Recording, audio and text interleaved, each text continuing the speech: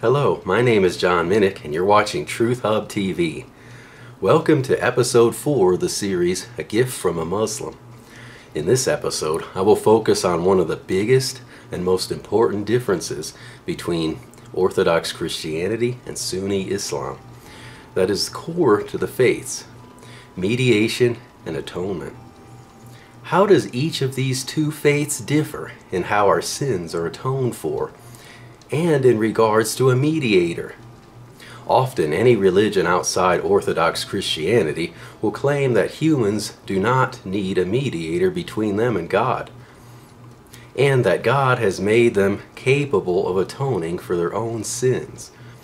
And Sunni Islam is no exception to this line of thinking. I will read from the Bible and Sahih Muslim, as well as show some clips from the Christian-Muslim debate in regards to this topic. I hope you enjoy it.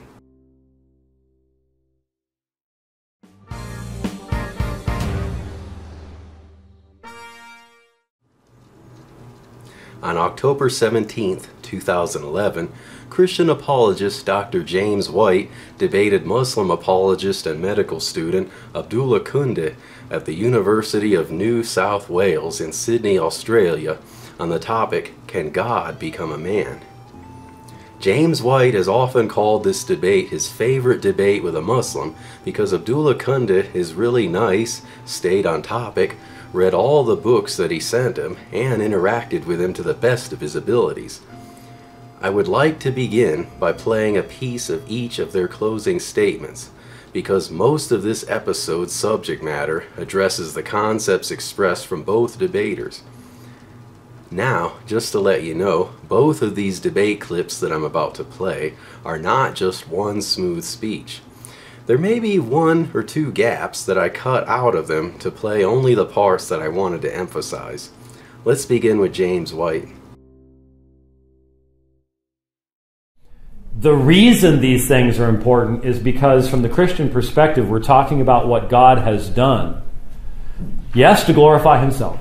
The whole reason of creation is wrapped up in what God has done in Jesus Christ. But also what God has done to show His love for each one of us here this evening.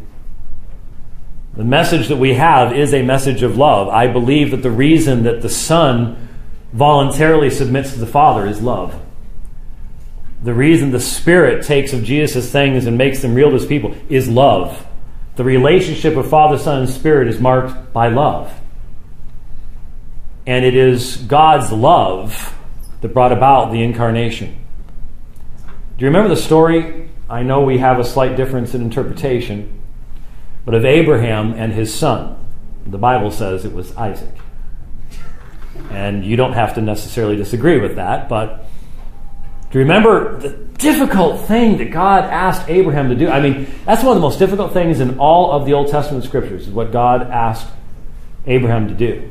And the Quran verifies that God did ask him to do that. So we're both in the same boat in trying to interpret such a difficult thing.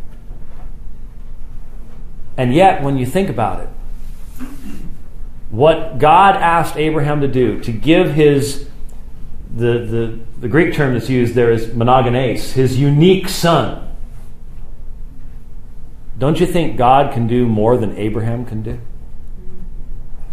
If Abraham was willing to give his unique son, then do you see why the incarnation is important?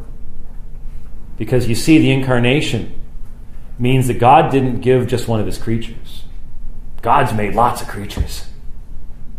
God can make human natures right and left. He has the power to do that. But you see, because of the incarnation, what we're saying is God gave Himself. He didn't send somebody else to do it. He came Himself. And yes, as I pointed out, because of the incarnation, we have a perfect mediator. We have perfect peace with God in and only through Him. The incarnation is vital in regards to Jesus being the mediator and redemption and all those things. And I don't think we can really argue that this is not the message of the New Testament scriptures, because it is. But even recognizing all of that, what it all comes down to for you and I here this evening. As you walk out of this room, do you have peace with God? None of us has any guarantee of tomorrow. You walk down a street, someone gets drunk, they drive their car onto the sidewalk and take you out. You don't even see it coming. None of us have a guarantee of tomorrow. How do I know I have peace with God? We know God exists, both Muslims and Christians together. Though we use different terms to describe it, you talk about the fitrah due to the mithaq and the covenant that was taken from all of Adam's offspring, and we identify it as the image of God because we're created in the image of God, and therefore we suppress the knowledge of God. We have different ways of saying it, but we both recognize that people know God exists. And you're going to stand before Him, and you know He's holy, and you know you're not. I need a mediator. I need a go-between. I know I cannot provide what I need in and of myself. I can repent all day long. Even my repentance is unclean before a holy God. I need a mediator who can grab hold of me and my God. And that's what I have because of the incarnation. Notice that James White pointed out that we recognize two things. One, we are sinners. And two, God is holy, just, and righteous. Based on those two things alone, we really don't feel confident that we can stand before God and be worthy of heaven instead of hell. Naturally, to cushion that uncomfortable space that we wouldn't want to stand in, we need to put something else in there. Is it a bunch of religion? Or is it a perfect mediator? Let's see what Abdullah Kundis says in part of his conclusion. So said he who came after. I'm wondering how can I possibly match something like that. But anyway, I'll have my best crack at it. I disagree slightly with Dr. White. I do hope that you were at least somewhat entertained, but I hope you look at it more in terms of infotainment as opposed to entertainment. My brother's pretty big on the Discovery Channel, and if it weren't for that, he probably wouldn't know that the sky is blue. So I think that we need to find a balance sometimes with those things. I do also think it's important that we do continue to have discussions like this, and we also accept the reality that in history gone by, unfortunately, this was the norm. Now, I think it was so beautiful that Dr. White brought up the story of Abraham, peace be upon him. Now, interestingly, in the Quran we have another story with Abraham, peace be upon him, and it was that he asked God Almighty to show him how He brings life or gives life back to the dead. And so God instructed him to kill a couple of animals, and then God brought them back to life. Now, Abraham did not ask God this in terms of what we believe. He did not ask God this because he did not believe God could do it. But he wanted what we call in Islam yaqeen, certainty. He wanted certainty. And there's three types of certainty. You can get certainty from eyewitness, you can get certainty from irrefutable rationale, and you can get certainty from direct experience. And Abraham, peace be upon him, wanted that eyewitness certainty. Now we believe, and I say this to all the Muslims in the room in particular, that our faith is based upon certainty. Okay, we don't believe that you can build certainty upon sand. And my honest belief, and I'm not saying this to offend Christians, is that the Christian theology is at best a sandy surface. We absolutely believe in certainty. It was also interesting that Dr. White gave the example of a drunk driver potentially ending someone's life unexpectedly. There was a case where one of our Muslim brothers, younger than me, was working as a security guard on Friday evening, was actually killed when a truck drove straight into his guard station. It was at a docking station for a fenced-off area. And in fact, I know that some of my family are at his, I guess what the Christians would term a wake tonight. It's actually a religious activity that we do when one dies. And And I can say about our brother that, exactly what God says to us in the Quran, which is he promises the believers paradise. Okay, now God knows that I'm not sinless. God knows that I've certainly got my problems. If my wife knows it, well then God certainly knows it. But he gave me that promise. And he gave all the Muslim believers that promise. And that's what certainty is all about. Okay, because we believe that certainty and faith are combined. Okay, we don't believe that faith is just something that sounds good, feels good, whatever. We don't accept that. We think that faith and certainty are the one thing. And in fact, and Dr. White will appreciate this, in Arabic the word is iman, in Hebrew it's imunah, and it's something that you affirm. Okay, so we don't say we have belief, we say we have an affirmation. Okay, and you don't affirm something, as I said, on a basis of sand or a basis that is uncertain, sorry, I should say. That was horrible usage of the Queen's English. Now, God gave himself and according to the Christians and that's beautiful. But you know what? I think we've got so much more to be thankful for. God gave us air. Did he have to give us air? He gave us food. Did he have to give us food? He's given me the physical ability just to stand here and talk to you right now. Did he have to do that? He didn't have to do any of that. And I think as a society overall, particularly us living in a developed Western country, the concept of thankfulness is something that's often lost. And hopefully that's something that Christians and Muslims at least will be able to agree on after tonight, that we certainly do need to be more thankful. And if you want to be thankful for your belief that God gave himself, that's great. I'm thankful for everything that he's done, not only for me, but just for existence itself. And even though I may not express that in the best manner, and I know that I certainly don't, I have confidence that God accepts what I give him as long as it's to the best of my ability. Now, I certainly do appreciate, and this is obviously the fundamental difference between the two of us, I do appreciate that the idea of God being so holy that we must have a mediator is beautiful. In fact, I think it's humbling, and I'll be quite frank, I find it hard to listen to, that 15 minutes or 12 minutes of sermon and not, feel emotionally, impressed. But we ultimately say that this idea is imposing a created idea upon the uncreated. To present a mediator, and this is the whole point ultimately of what we're saying, for us to present a mediator implies a limitation upon God. He can't approach us without a mediator, is what you're saying. For you to say that he became man, again, as I said, and I know that it was elicited in a very academic manner, for us that is a limitation upon God. You may not believe it, and that's fine, but they're the differences in what we believe. Abdullah Kunda said that his faith is based on certainty. It seemed like he claimed that certainty is on what God is able to do, but not necessarily on our certainty in peace with God, although he did make a case for that as well.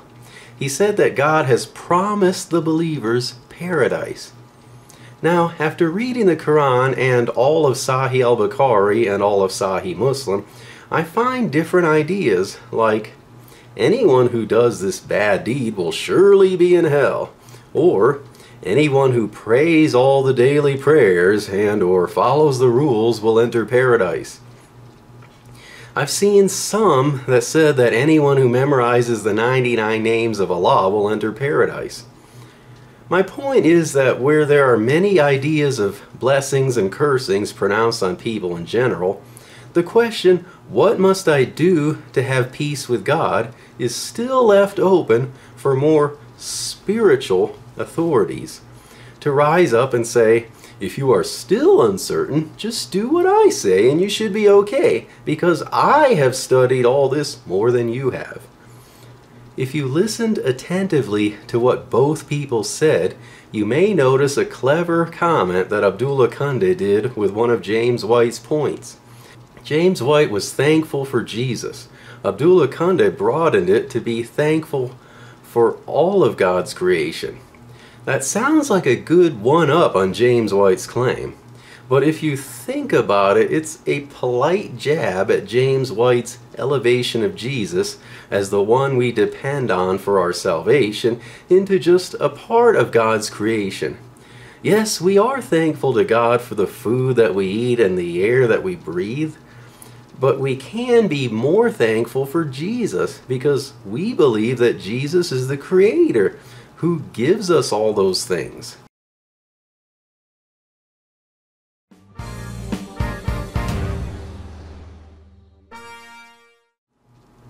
In the chance that any Sunni Muslim may happen to be watching this episode, I would like to expound on the idea of where Orthodox Christianity gets the idea of a mediator who is also the Redeemer who atones for our sins. This isn't some foreign concept that Christians came up with on the fly. It has actually existed since the beginning. For any Sunni Muslims that may be watching, I would like to justify my sources from an Islamic perspective.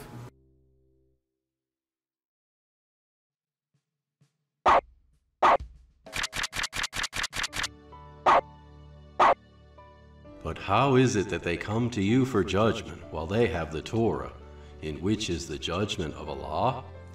Then they turn away even after that, but those are not in fact believers. Indeed, we sent down the Torah in which was guidance and light.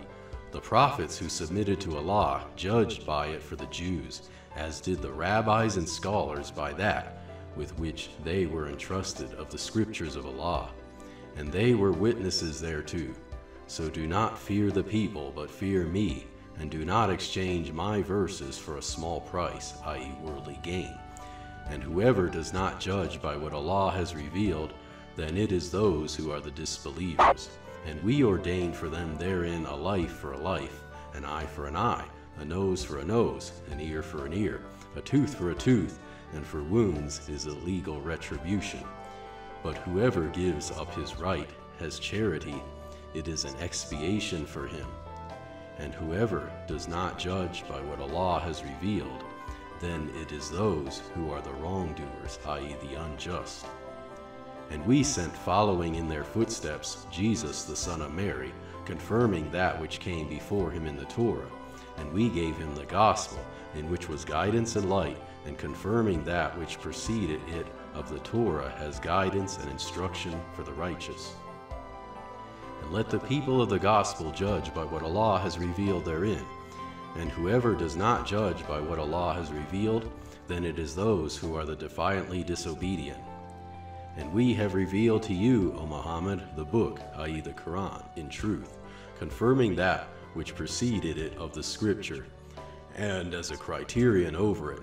So judge between them by what Allah has revealed, and do not follow their inclinations away from what has come to you from the truth.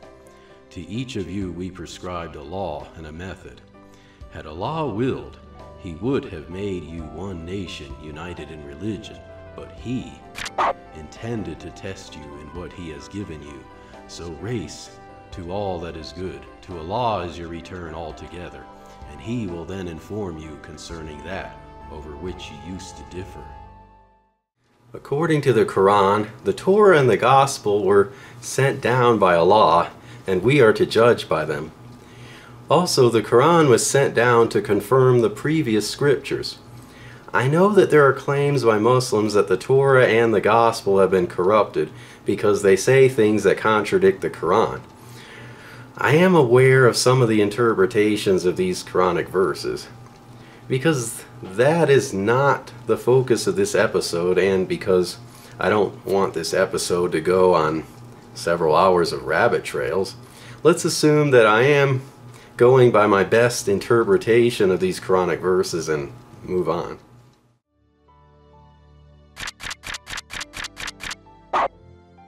And the word of your Lord has been fulfilled in truth and in justice. None can alter His words, and He is the hearing, the knowing. I understand that when I am appealing to a verse like this to support Christianity, that some Muslim apologists would argue that I am taking it out of context. Some could say that the original manuscripts of Scripture cannot be changed, and that all Christians have are corrupted copies of that. We don't have the originals. I would argue that the same God who could preserve His Word and wanted to get His truth out would not hide or allow His truth to be hidden for many generations. If Muslims believe that the Torah and the Injil are the words of God, why could God not keep them preserved like He does with the Quran?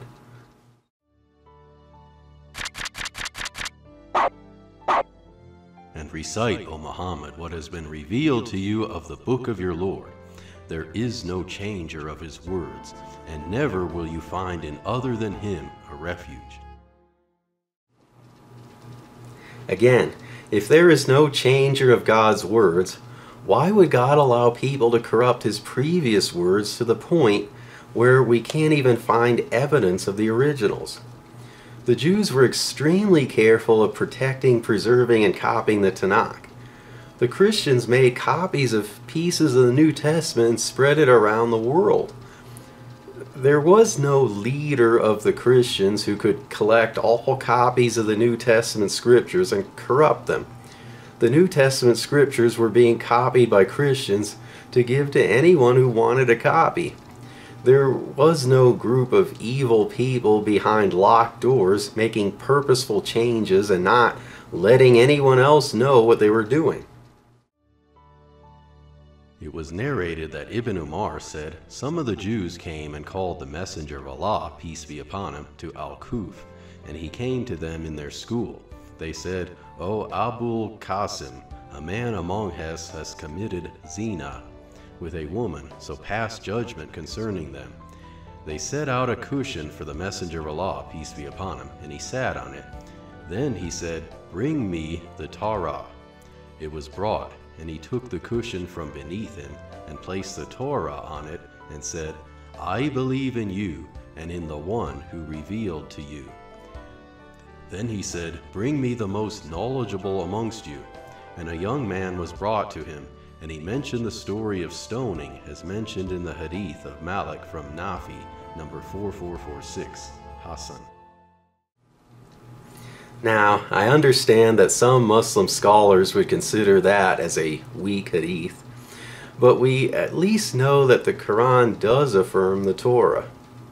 If the Quran does say that we are to judge by the Torah and the Gospel, and that no one can corrupt the words of Allah, then we could at least assume that the people in Muhammad's day possessed an uncorrupted version of the Torah and the Gospel for those Quranic passages to make sense to the people to which they had been written.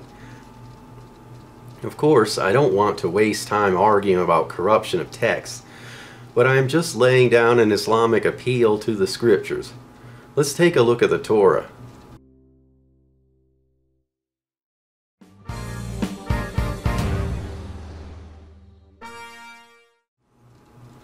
Now, thinking about what James White said about our mediator who stands between us and God, let's look at some of the things that the Bible has to say about redemption and mediation.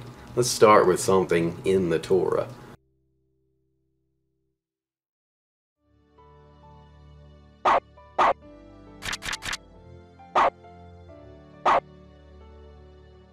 And I will put enmity between thee and the woman, and between thy seed and her seed.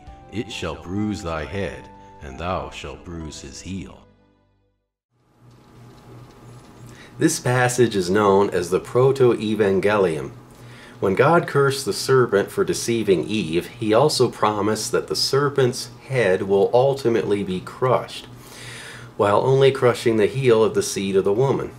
We see the crushing of the serpent's head as the fatal condemnation of Satan in the last days, whereas the crushing of the heel of the seed of the woman as the painful but not ultimately fatal crucifixion of Jesus. As mentioned in episode 2, both Christians and Muslims believe that Jesus was virgin born, Thus he was from the seed of the woman, but not from the seed of a man. Just some food for thought. Let's take a look at one of the oldest books in the Bible, the book of Job.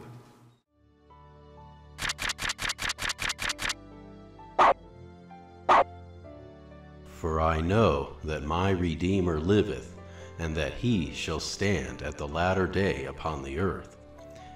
And though after my skin worms destroy this body, yet in my flesh shall I see God, whom I shall see for myself, and mine eyes shall behold, and not another, though my reins be consumed within me. But ye should say, Why persecute we him, seeing the root of the matter is found in me?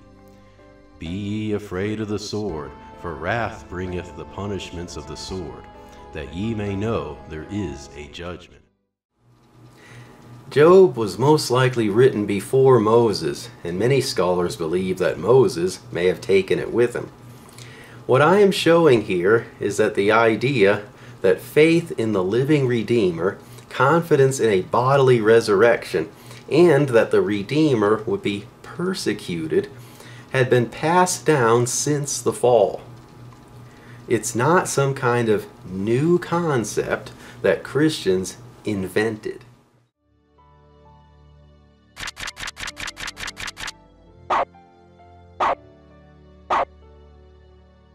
I will declare the decree the Lord hath said unto me, Thou art my son, this day have I begotten thee. Serve the Lord with fear, and rejoice with trembling. Kiss the Son, lest he be angry, and ye perish from the way, when his wrath is kindled but a little. Blessed are all they that put their trust in him. King David obviously had some knowledge of this Son, who is someone to be feared to those who don't love him, and blessed to those who trust in him.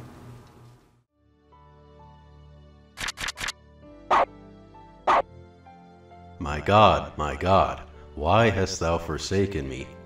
Why art thou so far from helping me, and from the words of my roarings? Many bulls have compassed me, strong bulls of Bashan have beset me round. They gaped upon me with their mouths, as a ravening and a roaring lion. I am poured out like water, and all my bones are out of joint. My heart is like wax, it is melted in the midst of my bowels. My strength is dried up like a potsherd, and my tongue cleaveth to my jaws. And thou hast brought me into the dust of death. For dogs have compassed me, the assembly of the wicked have enclosed me. They pierced my hands and my feet. I may tell all my bones, they look and stare upon me. They part my garments among them, and cast lots upon my vesture. Wow, this sounds like it is describing the crucifixion of Jesus. Yet, this was written by King David about 1,000 years prior to Jesus. Now, if you search for Psalm 22 online, you would find all kinds of interesting theories depending on the perspective. Some secular critics would claim that it was actually written in the 1st century, because they just can't accept the idea that something that detailed about Jesus' crucifixion could have been written that long ago and before crucifixion was even conceived. Some Jewish scholars would claim that King David was simply describing a man crying to God to rescue him from his enemies. Thus, on one hand, you have Jewish scholars saying, of course King David wrote that psalm 1,000 years before Jesus, because it's actually not talking about Jesus. You just think that it is. It has been in our Psalter for generations. Then, on the other hand, you have secular scholars claiming that it sounds so much like it is talking about Jesus' crucifixion that it just could not have been written until soon after the event. As a Christian who believes that Psalm 22 was a prophecy of the crucifixion of Jesus, can you blame me for wanting to say, Just accept the obvious that God is amazing in his ability to prophesy the coming of the Redeemer that even Job talked about earlier.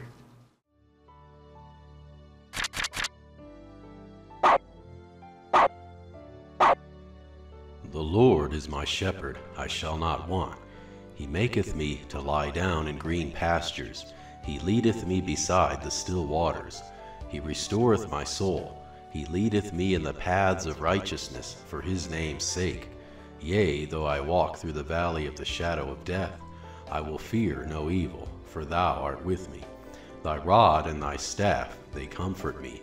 Thou preparest a table before me in the presence of mine enemies. Thou anointest my head with oil, my cup runneth over. Surely goodness and mercy shall follow me all the days of my life, and I will dwell in the house of the Lord forever.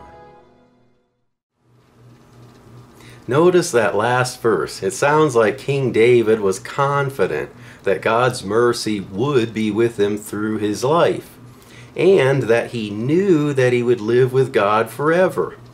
For some reason, I don't see that certainty when I read the Quran and the Sunni Hadith. Yet, I seem to find it in the authors throughout the Bible. This is more evidence that the Christian gospel of eternal security and faith in the Redeemer is not something that was invented after the claims that Jesus rose from the dead.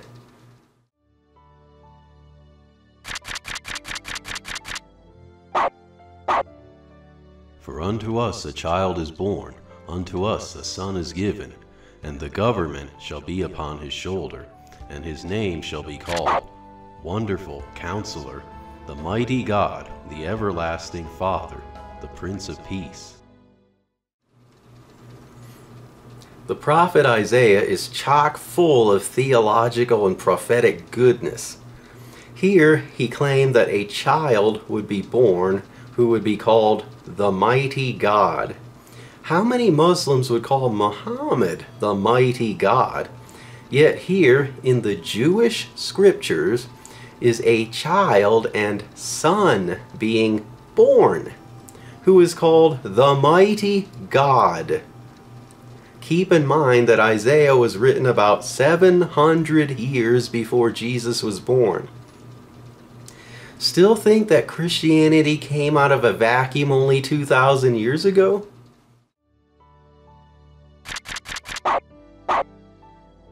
Ye are my witnesses, saith the Lord, and my servant whom I have chosen, that ye may know and believe me, and understand that I am he.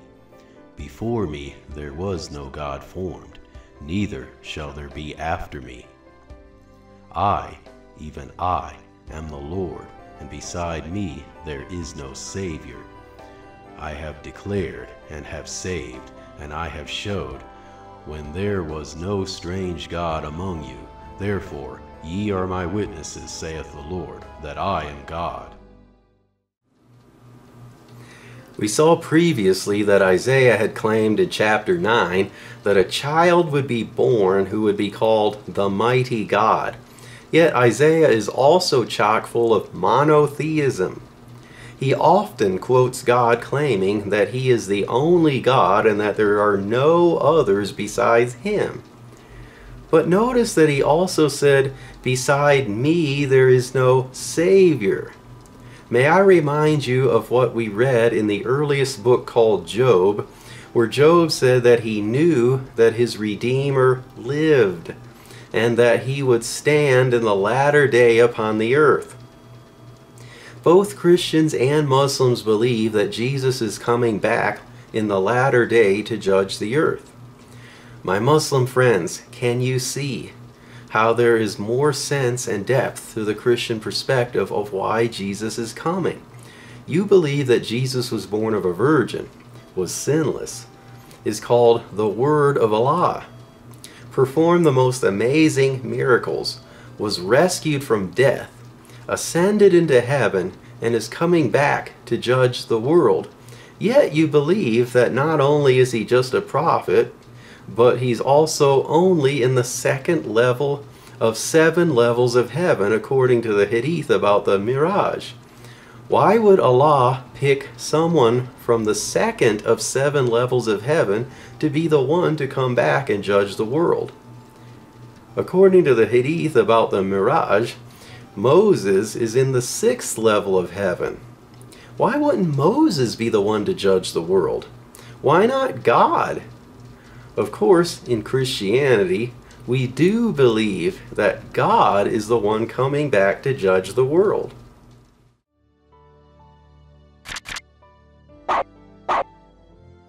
Thus saith the Lord, the King of Israel, and his Redeemer, the Lord of hosts, I am the first, and I am the last, and beside me there is no God. We see that Isaiah identifies the Lord, Yehovah, as both the King of Israel and Redeemer. It is clear that Isaiah believes that there is only one God, and that God is the only Savior and Redeemer. This God said that beside me there is no God.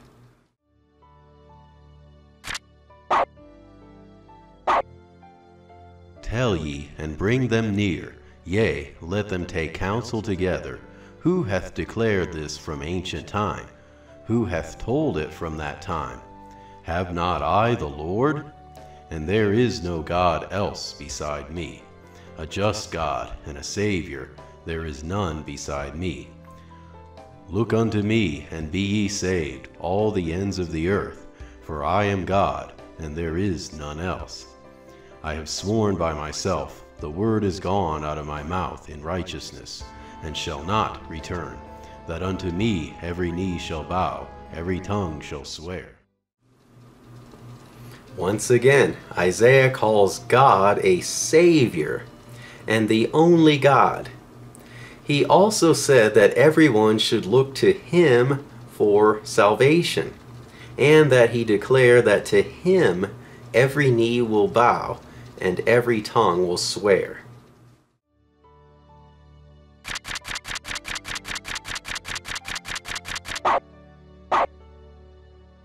I am the good shepherd giveth his life for the sheep. What did Jesus just say there according to John? Did Jesus just call Him the good shepherd, and that the good shepherd gives his life for the sheep? Didn't King David call the Lord his shepherd in Psalm 23? But didn't the same King David in Psalm 2 tell us to kiss the Son lest he be angry, and that we are blessed if we put our trust in Him? Are you noticing a connection here, my Muslim friends?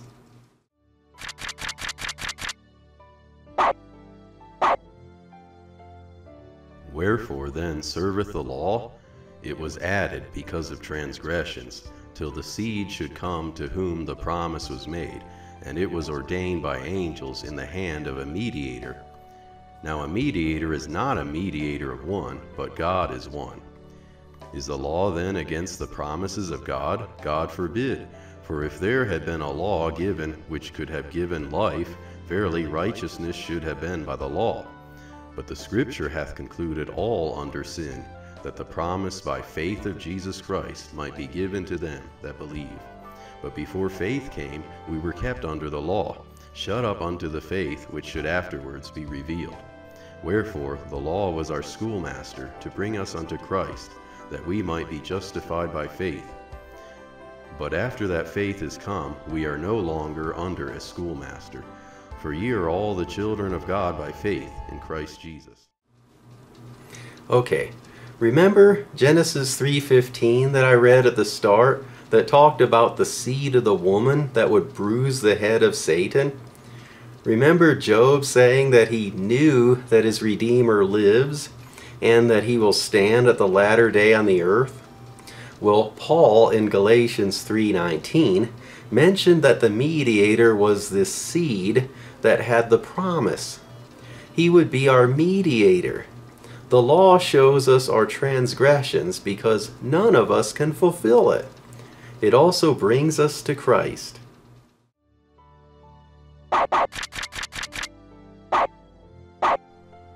For there is one God and one mediator between God and men, the man Christ Jesus, who gave himself a ransom for all, to be testified in due time. Jesus Christ is this promised mediator who gave himself for us. My Muslim friends, do you see all the connection here? Do you see why Christians are insistent that Jesus died on the cross and rose from the dead rather than escape crucifixion and ascended into heaven? It is no minor thing on whether or not to deny Jesus' crucifixion. We don't follow Jesus just because of what he said. Many people have said good things. We follow Jesus because of who he is and what he did. Behold, the days come, saith the Lord, that I will make a new covenant with the house of Israel and with the house of Judah, not according to the covenant that I made with their fathers in the day that I took them by the hand to bring them out of the land of Egypt, which my covenant they break, although I was an husband unto them, saith the Lord. But this shall be the covenant that I will make with the house of Israel. After those days, saith the Lord, I will put my law in their inward parts, and write it in their hearts, and will be their God, and they shall be my people. And they shall teach no more every man his neighbor, and every man his brother, saying, Know the Lord. For they shall all know me, from the least of them unto the greatest of them, saith the Lord. For I will forgive their iniquity, and I will remember their sin no more. Notice that in the Jewish scriptures, that God had already promised that there would be a new covenant made with Israel and Judah, and that it will not be like the old covenant. In this new covenant, God will write his law into the hearts of his people so that all of them will know him.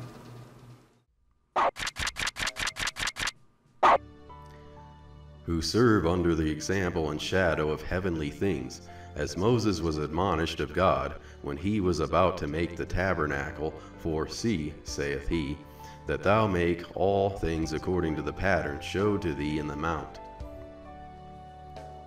But now hath he ordained a more excellent ministry, by how much also he is the mediator of a better covenant, which was established upon better promises. For if that first covenant had been faultless, then should no place have been sought for the second.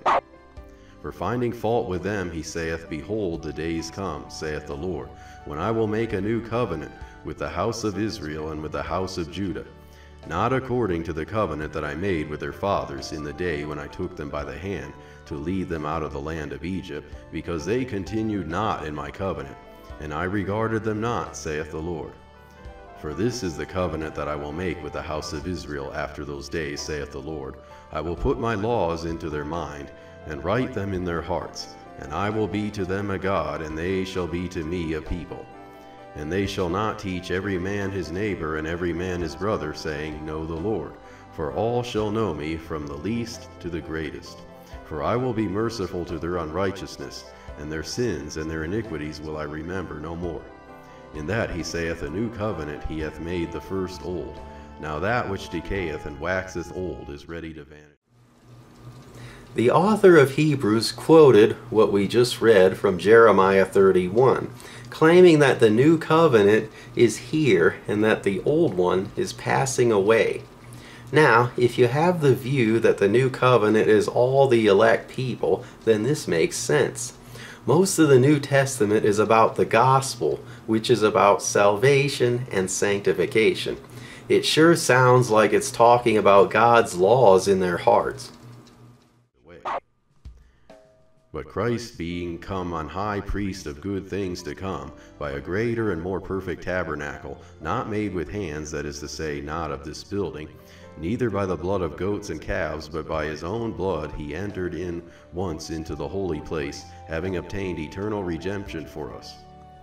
For if the blood of bulls and of goats and the ashes of an heifer sprinkleth the unclean sanctifieth to the purifying of the flesh, how much more shall the blood of Christ, who through the eternal Spirit offered himself without spot to God, purge your conscience from dead works to serve the living God?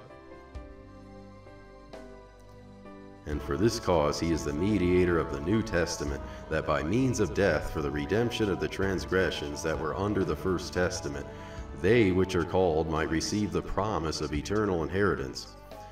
For where a testament is, there must also of necessity be the death of the testator. For a testament is of force after men are dead, otherwise it is of no strength at all while the testator liveth. Whereupon neither the first testament was dictated without blood. For when Moses had spoken every precept to all the people, according to the law, he took the blood of calves and of goats, with water and scarlet, wool and hyssop, and sprinkled both the book and all the people, saying, This is the blood of the testament which God hath enjoined unto you. Moreover, he sprinkled with blood both the tabernacle and all the vessels of the ministry, and almost all things are by the law purged with blood, and without shedding of blood is no remission. This is something that I would really like our Muslim friends to understand. You know that God commanded the Jews to bring animals as sacrifices for sins and for the priests to sacrifice them. You also know that your Muslims offer sacrificial animals during Hajj. You also celebrate the idea that when Abraham was about to kill Isaac, that God sent a lamb to be sacrificed in his place. My question for you is, what does this all mean? Does God just like to have people kill animals for their sins?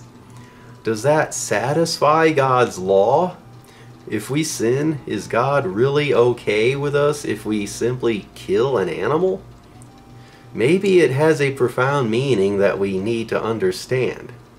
Maybe those animal sacrifices pointed to someone else. To the general assembly and church of the firstborn, which are written in heaven, and to God, the judge of all, and to the spirits of just men made perfect, and to Jesus, the mediator of the new covenant, and to the blood of sprinkling, that sprinkleth better things than of that of Abel. My Muslim friends, do you see the connection here? Jesus is the mediator of the new covenant. It all points to Jesus, that same one you believe was born of a virgin, lived a perfect life, performed many amazing miracles, was the Messiah, was called the Word of Allah, ascended into heaven, and is coming back in the latter days. Ask yourself why Jesus was all of those things. The Bible explains why for all of that. Do you get the why for all of that in the Quran or the Hadith?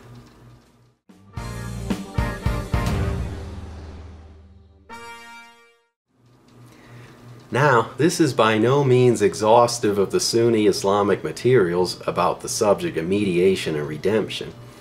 I am in no expert in Sunni Islam. I am just going to cite some interesting Hadith and Sunni Muslim that describe the subject mainly to show how Sunni Islam is different than Christianity on the subject.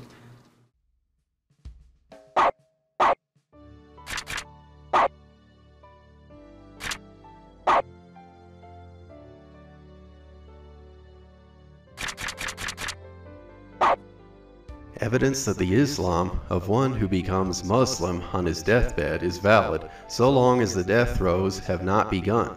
Abrogation of permission to supplicate for forgiveness for the idolaters. Evidence that one who dies an idolater is one of the people of hell and no intervention can save him from that. Sa'id bin al-Musayyab narrated that his father said, when Abu Talib was dying, Messenger of Allah, peace be upon him, came to him and found Abu Jahl and Abdullah bin Abi Umayyah bin al-Mughira with him. The Messenger of Allah, peace be upon him, said, O uncle, say La ilaha illallah, a word for which I will testify for you before Allah. Abu Jahl and Abdullah bin Abi Umayyah said, O Abu Talib, will you turn away from the religion of Abdul Muttalib? The Messenger of Allah, peace be upon him, kept calling him to Islam, and he repeated this statement to him until the last words that Abu Talib spoke indicated that he followed the religion of Abdul Muttalib, and he refused to say La ilaha illallah. The messenger of Allah, peace be upon him, said, By Allah, I shall pray for forgiveness for you so long as I am not forbidden to do so. Then Allah Most High revealed, It is not proper for the Prophet and those who believe to ask Allah's forgiveness for the mushrikun, even though they be of kin, after it has become clear to them that they are the dwellers of the fire. And Allah Most High revealed concerning Abu Talib, and said to the messenger of Allah, peace be upon him, Verily, you, O Muhammad, guide not whom you like, but Allah guides whom He wills, and He knows best those who are the guided. Remember episode 1 when I told and illustrated my best summary of Muhammad's life from a Sunni perspective? Of course, there were a lot of details left out of there, but I did mention a couple names there that you may remember. This hadith mentioned the names Abdul Muttalib and Abu Talib. Abdul Muttalib was Muhammad's grandfather who took care of him when his parents died until he was 8 years old. Abu Talib, Muhammad's uncle, took care of Muhammad after Abdul Muttalib died. Remember that they grew up in Mecca, which was a polytheistic society. Thus both Abdul Muttalib and Abu Talib were polytheists. At Abu Talib's deathbed, two people were by his side, Abu Jahl and Abdullah ibn Abi Umayyah ibn al-Mughira. Muhammad and the two were basically having a rap battle over Abu Talib's soul. Muhammad was asking Abu Talib to say La ilaha illallah, which is part of the first pillar of Sunni Islam called the Shahada, and is Arabic for there is only one God, Allah. Muhammad's rap battle opponents were arguing against that to Abu Talib, asking him if he is willing to turn away from the religion of Abdul Muttalib, the polytheism of Mecca. At Abu Talib's dying breath, he clung to the religion of Abdul Muttalib and refused to give it up. Muhammad told Abu Talib that he will intercede to Allah on his behalf. Allah revealed to Muhammad that it is forbidden for him to pray for mushrikun, even if they are kin. Now, shirk is the Arabic term for association. For instance, if you have heard of the phrase shirk your duties, you may realize that it has to do with dividing your responsibilities to others instead of doing them all yourself. In the religious sense, it has to do with not associating anyone or anything with Allah, because He is the only God. In Sunni Islam, shirk is the unforgivable sin. The prefix mu in Arabic means person of, thus a mushrik is a person of shirk. The suffix un makes the word plural, thus mushrikun means people of shirk. Allah told Muhammad that he can't pray for the people of shirk because their destination is the fire. According to this hadith, Abu Talib is in the hellfire now, despite Muhammad's intercession. Now, could there be more to this story? Let's take a look.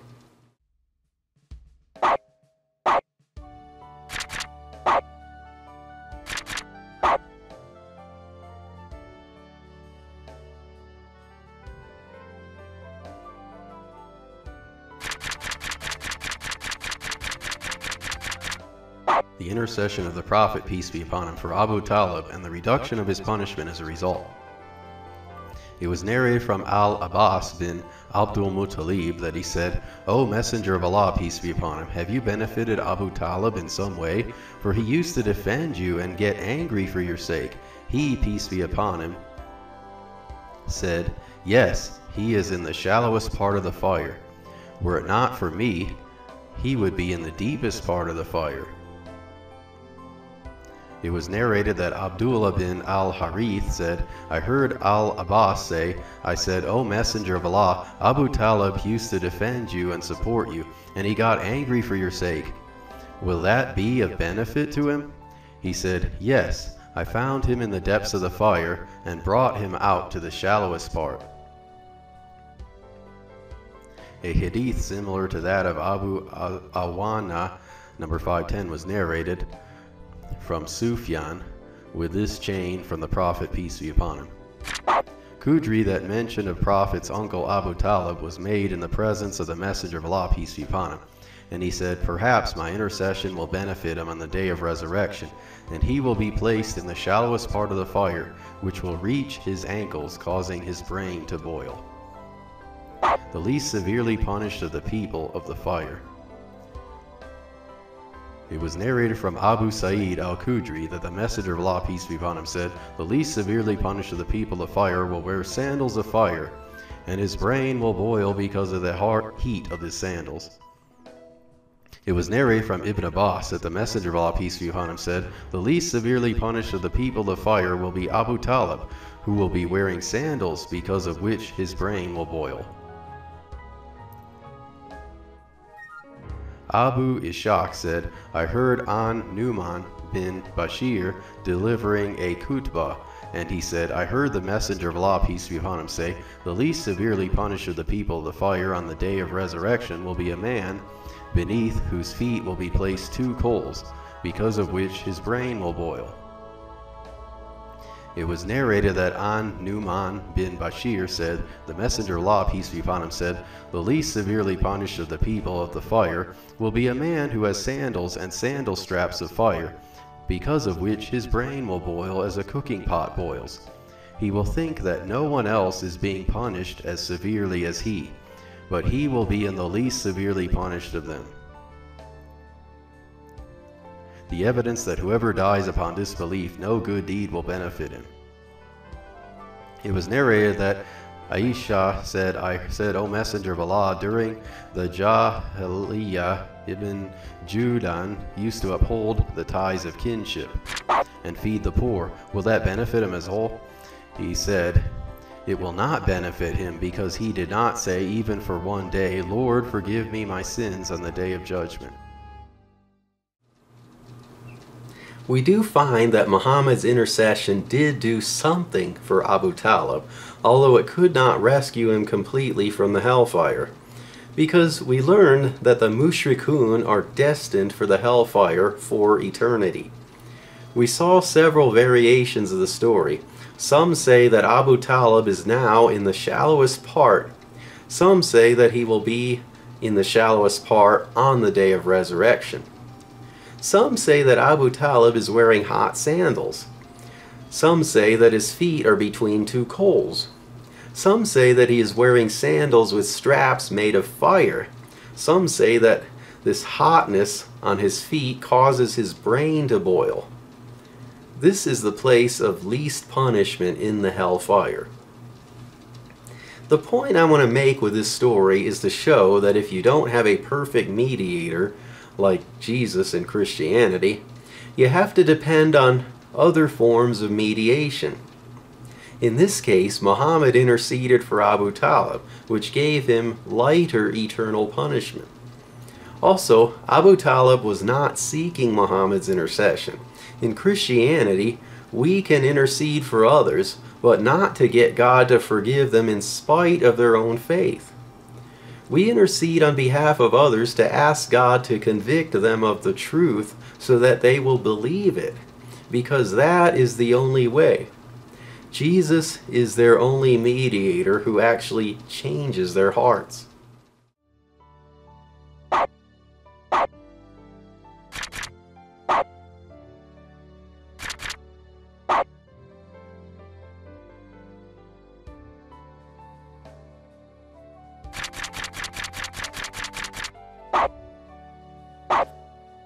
It was narrated from Abu Sa'id al-Khudri that the Messenger of Allah, peace be upon him, said, Allah will admit the people of paradise to paradise, and he will admit whoever he wills by his mercy, and he will admit the people of the fire to the fire. Then he will say, look, and whomever you find with a mustard seed's weight of faith in his heart, bring him out. They will bring out people who have been burnt like charcoal. Then they will be thrown into the river of life, al-Hayat, or rain, al-Hayah, from which they will emerge like seeds sprouting at the banks of the flood. Do you not see how they emerge yellow and curved? Here is a story that seems more merciful than the last one we read about Abu Talib, but this one focuses on redeeming faith.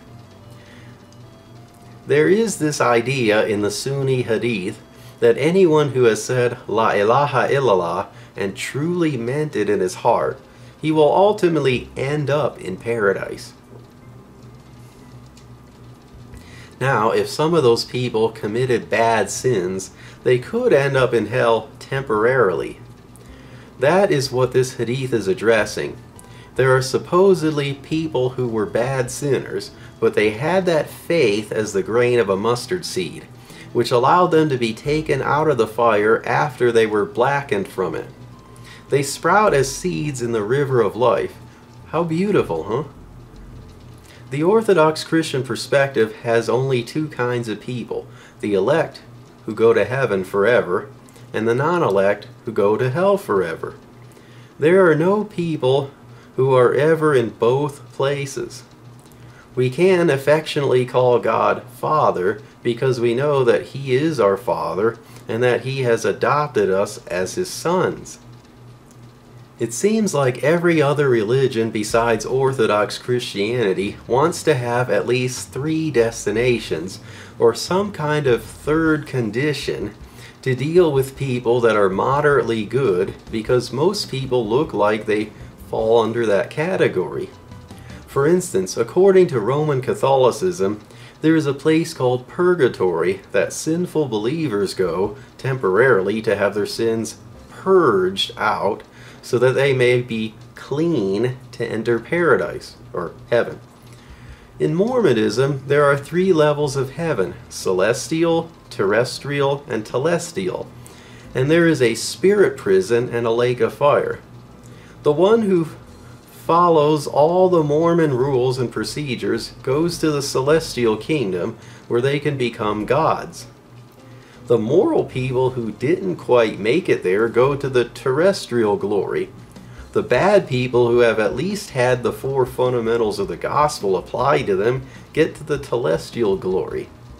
The ones in spirit prison are stuck there until they have faith and repentance and have someone else get baptized and have hands laid on them on their behalf, which are the 4 fundamentals of the gospel in Mormonism that you need to get out of spirit prison. The only people who go to the lake of fire in Mormonism are apostate Mormons, which sounds like a clever way of keeping people in Mormonism. In Watchtower Jehovah's Witness theology, there are 144,000 people who go to heaven. There is a great crowd that will live on paradise earth, and the rest of the people are annihilated. I don't know much about Hinduism, except that there is the concept of reincarnation that can give you better or worse reincarnated lives based on your dharma or path that you choose.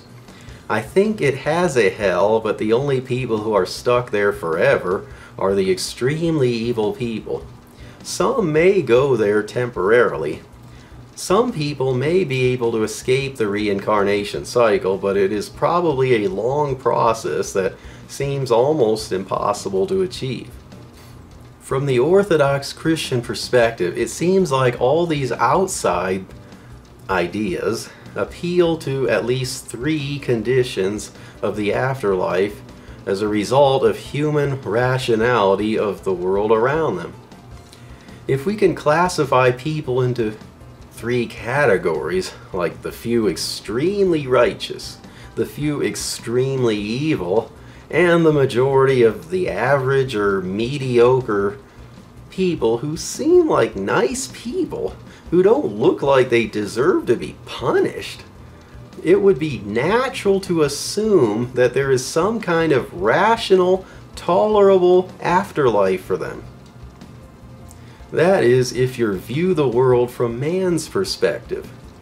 If you see sin through God's perspective, you will realize that all sin deserves God's wrath, and that the only way anyone can go to heaven is by God's mercy and grace alone.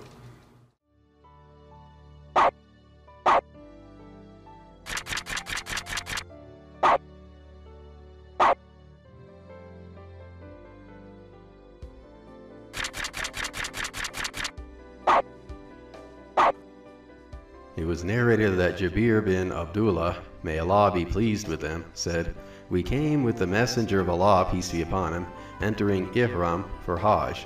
Then the Messenger of Allah, peace be upon him, told us to make it Umrah and exit Ihram. He had the sacrificial animal with him, so he could not make it Umrah." Now, there are a lot of ahadith in both Sahih al-Bukhari and Sahih Muslim that talk about sacrificial animals during Hajj. I have read all of Bukhari and Muslim and have seen nothing explaining why one should sacrifice animals. The assumption is that a sacrificial animal will atone for sins. Now, my Muslim friends, do you honestly think that if you had a wicked thought in your mind to murder someone you disliked or to commit adultery with a woman that you know, do you really think that Allah is perfectly happy with making an animal feel the pain of a knife instead of your feeling the pain of the hellfire for that sin, especially if He knows that you will do it again? Now, I don't know Sunni Islam enough to know if the sacrificial animal at Hajj is supposed to atone for sins, or if it is just a religious ritual Allah wants them to perform. But either way seems like a problem in my mind. Why would Allah want you to kill an animal as just some kind of religious ritual if it has nothing to do with some kind of atonement? Of course, in the Orthodox Christian perspective, the animal sacrifices pointed to Christ. God doesn't just command people to do religious things unless they represent something, either to teach us something about Him or something about ourselves, or both. Therefore, there are no such things as mindless, meaningless religious rituals.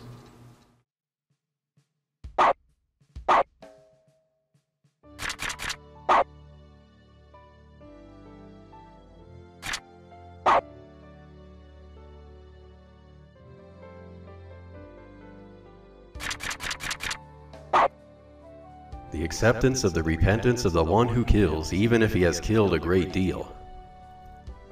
It was narrated from Abu Sa'id al-Khudri that the Prophet of Allah, peace be upon him, said, "Among those who came before you there was a man who killed 99 people. Then he asked who the most knowledgeable man on earth was, and he was directed to a monk. He went to him and told him that he had killed 99 people. Could he repent? The monk said no, so he killed him, thus completing 100. Then he asked who the most knowledgeable man on earth was, and he was directed to a man of knowledge, and said that he had killed 100 people. Could he repent? He said, yes. Who could stand between him and repentance? Go to such and such a land, for therein there are people who worship Allah. So go and worship Allah with them, and do not go back to your own land, for it is a bad land. So he set out. Then, when he was halfway there, death came upon him. The angels of mercy and the angels of torment disputed over him. The angels of mercy said, he came repenting and turning wholeheartedly toward Allah. The angels of torment said, he never did anything good. Then an angel in the form of a man came to them, and they appointed him to decide between them. He said, measure the distance between the two lands, and whichever is closer, that is where he belongs. So they measured it, and they found that he was closer to the land he was heading for. So the angels of mercy took him. Qatada said, Al-Hasan said, we were told that when death came to him, he leaned toward the land he was heading for. There are multiple versions of this story in Sahih al-Bukhari and Sahih Muslim, but they basically have this premise. A man has murdered 99 people. He asks a monk if Allah will accept his repentance. The monk says no. The man kills the monk, making his body count an even 100 people. He then goes to a scholar and asks the same, will Allah accept my repentance? The scholar suggests that the man go to a certain city where the people fear Allah, and will instruct him on what to do. the man dies on his journey to that city. An angel from paradise and an angel from the fire argue over the man's soul. Allah, or another angel, comes to make the fateful decision. He decides that if the man was closer to the city he was going to than the city he was coming from, that he will go to paradise. Some versions say that they measured and found that he was closer to the city he was going to. Others say that Allah shrunk the earth until the man was 1 cubit closer to the city he was going to. Either way, the man goes to paradise because he was closer to that godly city. Some Muslim apologists will use this hadith to show Allah's mercy on someone who was a mass murderer simply because he wanted Allah's forgiveness, but didn't know how to get it. Orthodox Christianity does have some similarities in that a wicked person can be saved simply by putting his faith in Jesus alone for his salvation. The problem is that the Sunni Islamic theology is missing something in this story: justice. Because Orthodox Christianity demands that all sins must be punished, because God's law cannot be overthrown, then someone has to pay for the sins. In Sunni Islam, no one paid the sin debt to Allah for what the mass murderer did. Imagine how the friends of those 100 people felt when their friends or family were murdered by this guy. Now, if someone murdered one of your friends or family in cold blood, you would have a grudge against him. If he showed true repentance to you and showed that his life changed, you may or may not feel completely compassionate to him about it, because it doesn't get you your friend or family member back. You may feel sorry for him because he has to answer to God and you wouldn't want to be in his shoes. What if someone believed that he can murder one person that he hates, then repent before Allah and say that he will never do it again? If God says that all murder must be punished, would you then like the idea that God will waive the punishment for that murder on a whim when a lot of other murderers don't get that mercy? Now, I do realize that any analogy is imperfect and can have a lot of arguments either way. The point is that this story isn't guaranteed for everyone. If it was, there would possibly be a lot more murderers thinking they can get away with it, and God's justice for murder would seem pointless. If he keeps waving away the punishment he said he would do, why would God say that a lot of sins must be punished, then just wave the punishment away? Which is more perfect, God's law or God's mercy? Would the one burning in hell forever have a right to complain to God because he only murdered one person? Well, the man in the Hadith murdered 100 people and got to go to paradise, all because God felt like being nice to him to teach us a lesson about his forgiveness, then condemning the other murderer to teach us that not everyone gets his arbitrary forgiveness.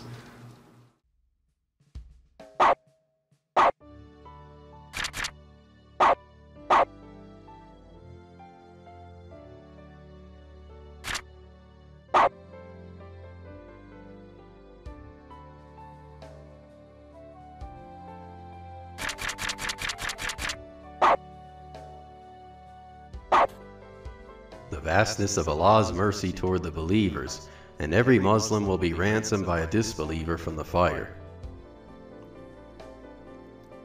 It was narrated that Abu Musa said, "The Messenger of Allah, peace be upon him, said, when the day of resurrection comes, Allah, glorified and exalted is He, will give every Muslim a Jew or a Christian, and He will say, 'This is your ransom from the fire.'"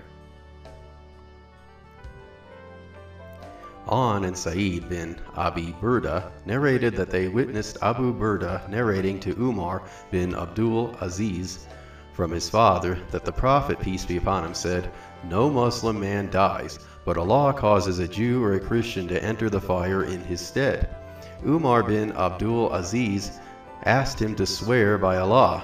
besides whom none has the right to be worshipped, 3 times. That his father narrated that to him from the prophet, peace be upon him, and he swore to him. Said did not tell me that he asked him to swear, but he did not object to what On said.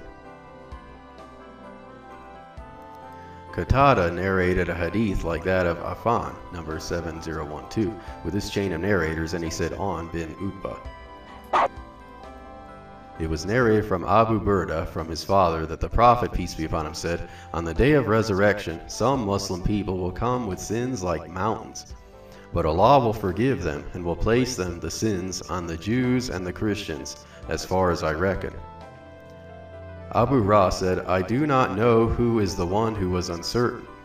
Abu Burda said, "I narrated that to Umar bin Abdul Aziz, and he said, 'Did your father narrate that to you from the messenger of Allah, peace be upon him?' I said, 'Yes.'" Now, for the Christians that may be watching this, before you start pointing fingers at the Sunni Muslims and saying, "Ah, you see? They hate the Jews and the Christians," let me just point out that the ahadith that I have just read here are the only ones like this that I have seen in all of Sahih al-Bukhari and Sahih Muslim combined.